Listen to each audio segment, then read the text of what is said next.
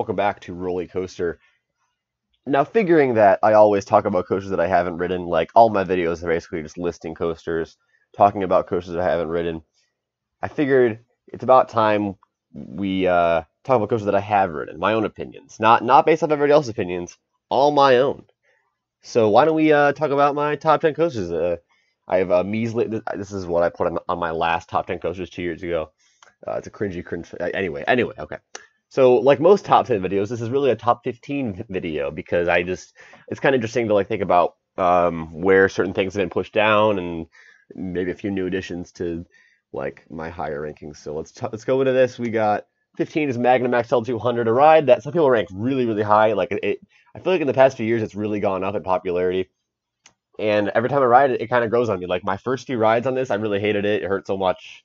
It was rough and janky. The airtime hurt. They kind of fixed the lap bars this year, I think, and I just got a like really great ride on it this year, and it went up a lot in my rankings, so that's pretty cool. Moving on, yeah, I'm not going to talk about the ones that aren't in the top 10 very much. Oh yeah, so I went to Energylandia, which is crazy. I didn't go to didn't ride light coaster, but I went to Poland, and Formula was there. It's pretty solid, pretty short, but short and sweet launch coaster. Vekoma Space Warp. That first launch is, a solid, pretty average, but fun first launch. But the first inversion pictured here is actually really intense. Like, I kind of almost grayed out on it. Great inversion, lots of nice airtime, some whippy inversions and elements, but it's a really short ride. Still just a really great ride all around, very solid all the way through. But that being said, it's shorter, not too much going for it, kind of small, but it does a lot for how small it is, so that's why it's number 14. We got 13 is Full Throttle at Magic Mountain, a ride that I like kind of more than most people for some reason.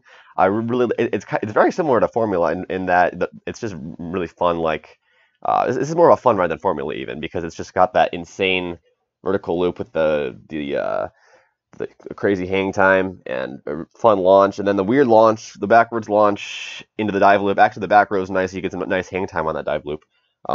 And then some nice airtime going up and down the top hat over the loop. So very cool, fun ride. Nothing like insane, but it doesn't do anything extremely well. It just has that awesome hang time moment, a fun few launches, some airtime, some hang time. It's just got a lot of fun stuff. So that's why it's here. And moving on, we got Raptor at Cedar Point. Still is it the fourth favorite coaster at Cedar Point now? Yeah, it is now my fourth, unfortunately.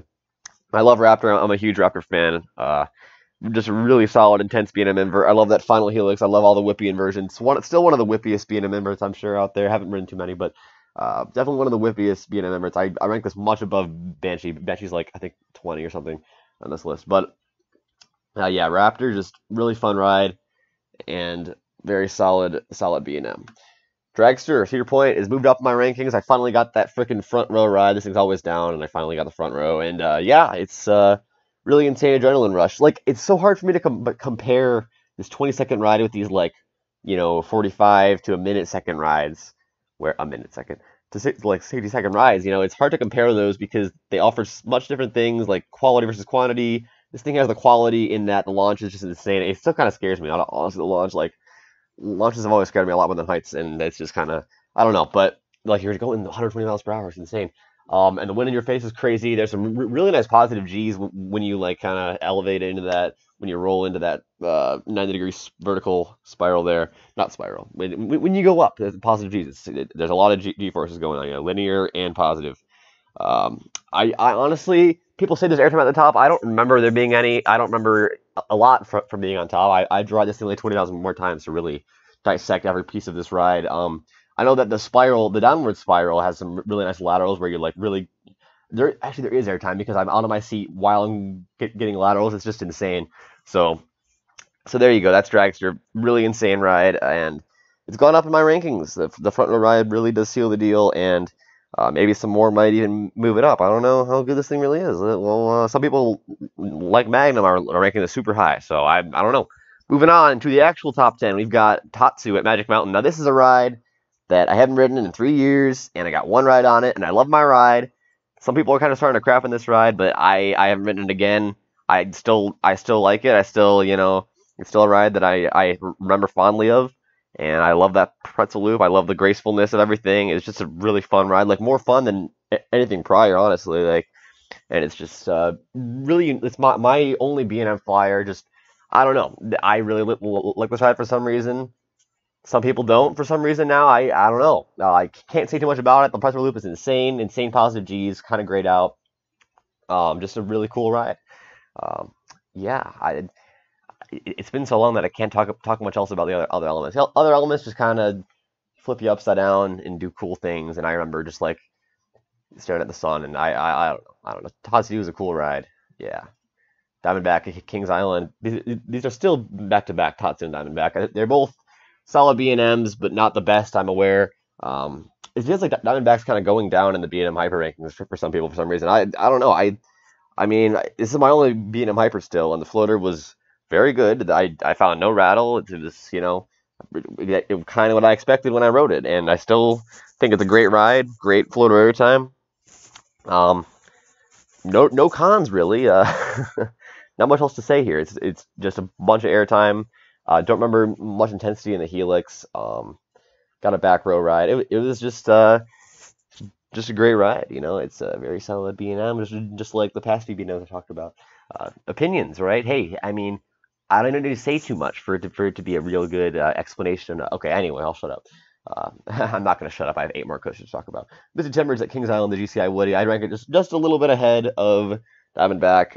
Really solid GCI. Honestly, like it's just insane, like how it's always doing something. Always got the airtime. Always got like laterals, intent. Like honestly, actually, my favorite elements, the very last one before I hit the brake run, it's like a little dip, a really intense positive G moment, some laterals and some airtime, some more laterals, and the brake run. It's just insane. I love that. Like wooden coasters do that better than steel coasters for whatever reason. It's just a lot of fun. Very fun GCI. The shed is stupid. We don't talk about that. But we appreciate Mystic Timbers, and it's a very good GCI. Probably a little above average for GCIs. Moving on. Cool Colon at Tato Park. Yes, this also was not on my last list. I went to Ireland in 2018. It's not this year, but over a year ago, which is crazy. Didn't make a top 10 list last year, so I can talk about it here. And I already did a full review of it on my channel, so if you want to hear a lot more, you can go over there. I actually spent a lot of time in that video. You should totally check it out. And lots of airtime on this ride, lots of laterals, intensity, kind of like Mystic Timbers, but to the extreme. It's a little more intense, a little rougher, but definitely a more complete ride, a much longer ride than Mystic Timbers. I think it's got like a whole 20 seconds extra than Mystic Timbers. The roughness kind of took it down for me in some ways, but also made it better. I don't know, kind of weird. But bigger ride, longer ride, cooler ride. Also, it's in Ireland, which is just crazy. Tato Park is definitely going to grow in the coming years. I'm excited to see what they do. And Cuchulainn is a great start to their lineup, so pretty cool stuff. Moving on. Swamp Fox, Family Kingdom, oh god. Yep, it's still here. It's still got buzz bars, and it's still my number 6 roller coaster. It moved down, 2 spots since my last top 10 in 2017. But yeah, buzz bars are the greatest things of all time because you get airtime, like standing airtime. Like you don't just, like your thighs don't hit your lap bar. Like you stand up and then your thighs hit the lap bar. And the standing up just really made it for me. This ride is pretty rough, especially towards the back. Even in the front row, like it's pretty rough. But if you ride in a non-wheel seat, so the middle row in each car, it is super smooth and it's some insane airtime. My favorite row was definitely second from the front to I got 25 rides on it in like a few hours, yeah, just a really really fun ride. Kind of short, doesn't look like it does a lot, but trust me, there's a double up in there. Hey, trust me, you guys probably don't trust me. You think I'm crazy for putting this up so high. Short ride, but the double up on the return trip is insane. The turn, that final turn is like one of those typical like insane flat lateral turns on old wooden coasters. I love those things. Very insane ride for sure. Moving on, we're talking about Millennium Force, the Intamin Giga at Cedar Point. Everybody knows about this ride, and I still love it a lot. I love it even more than Swamp Fox, which is saying a lot, of course.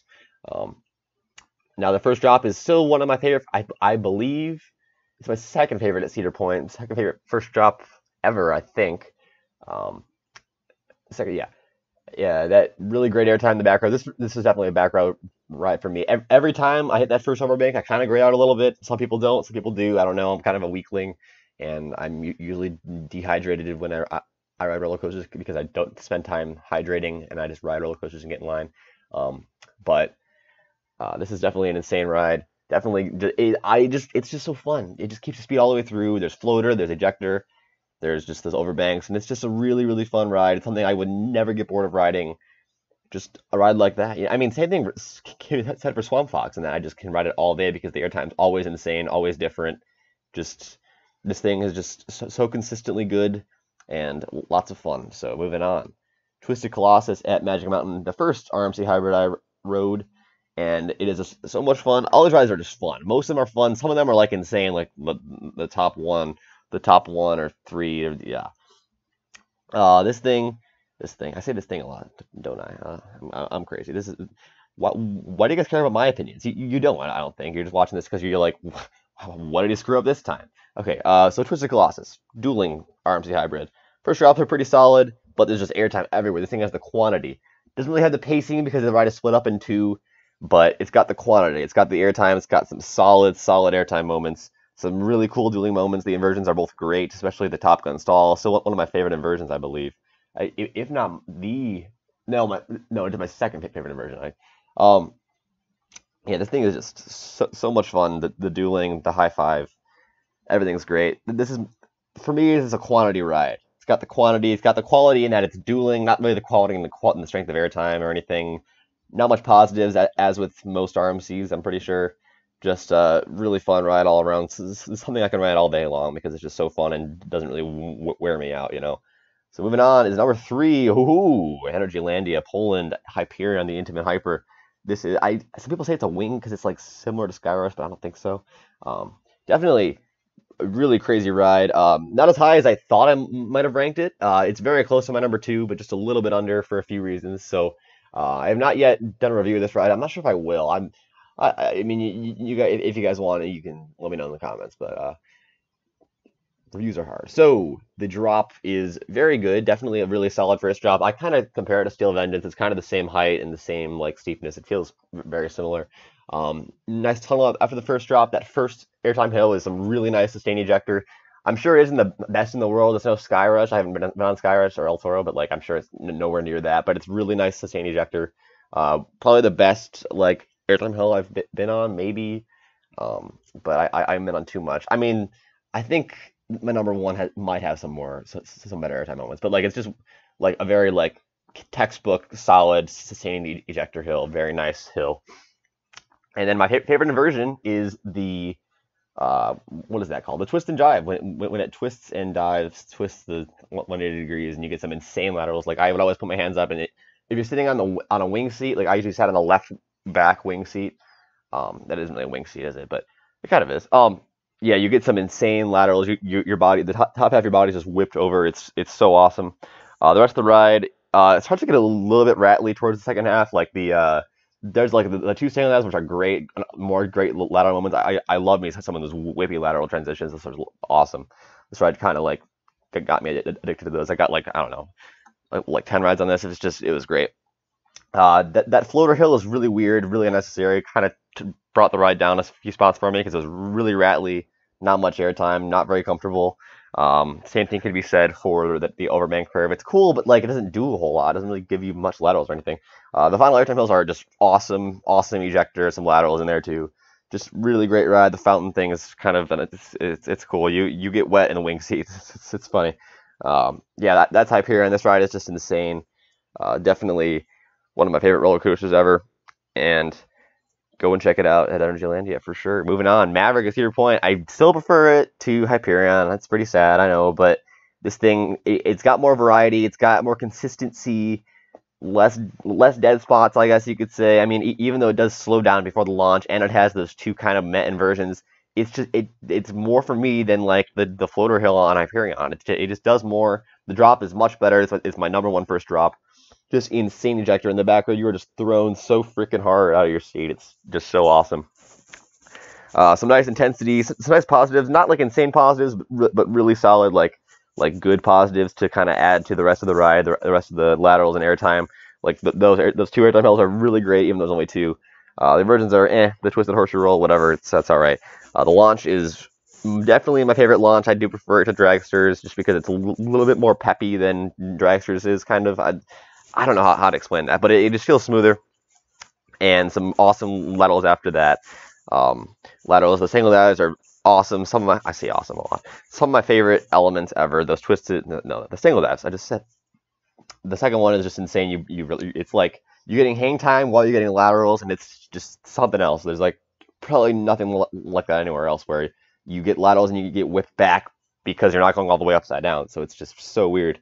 That and the airtime hill and the ride's over. It's just got so much variety and so much to it. So much fun. I could ride it all day. I got a lot of rides this past year. Just a really great ride.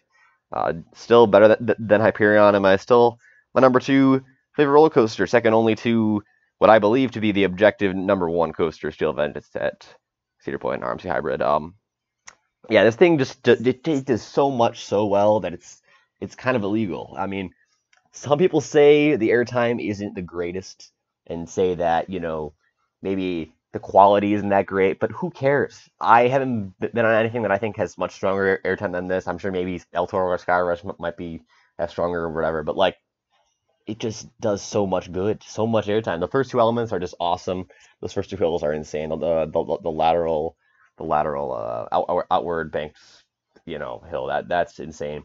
Um, Inversions are fun. My favorite inversion's got to be the last one where there's that awesome lateral kick right out of it. Just a really insane ride all around. You've probably, yeah, I actually reviewed this coaster like when it opened last year, I believe. So there you go. Really insane ride. I bought the shirt. The only coaster shirt I bought, I think, or no, I bought Twisted Colossus, but that was a really crappy shirt. But yeah, Steel Vengeance was good enough to buy a shirt, and definitely my number 1 coaster. I don't see it getting dethroned anytime soon, if ever, unless oh really, my ringer's on. Yeah. Well, thanks for watching, guys. Hope you guys enjoyed. If you want some coaster reviews, just let me know in the comments. I'll do some other stuff, video requests or something. I don't know. Talk to me. I talk to you back. Yeah. See you guys later. Thanks for watching.